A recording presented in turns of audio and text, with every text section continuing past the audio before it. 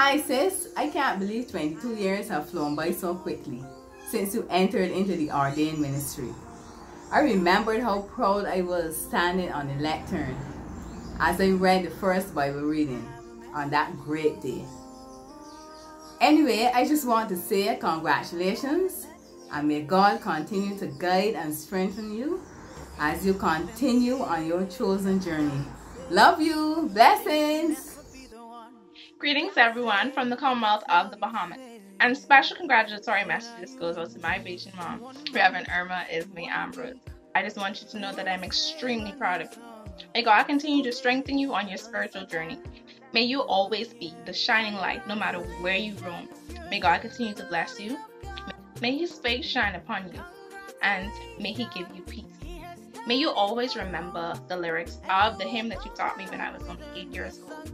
I, the Lord of sea and sky. The chorus says, "Here I am, Lord.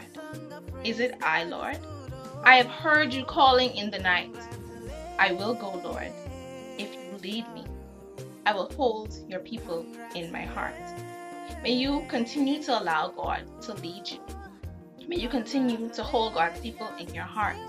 And may you always answer the call when God calls out to you. God bless you. Love you. Greetings to you, Reverend Irma, as you celebrate another anniversary to the priesthood.